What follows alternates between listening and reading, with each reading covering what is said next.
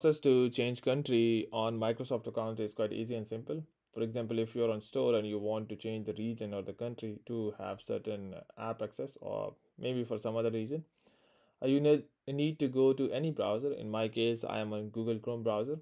Search for Microsoft.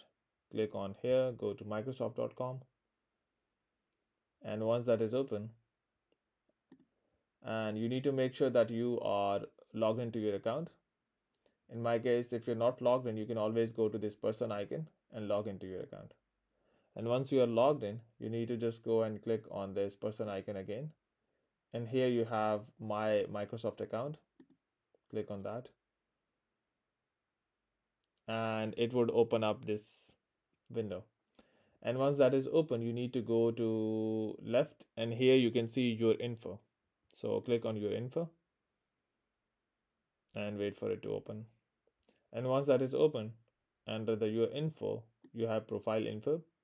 And here you have a option of country or region. Click on this.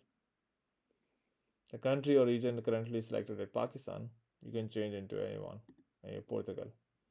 Click on save. Wait for it to reload. And here we go. The country or the region is now changed.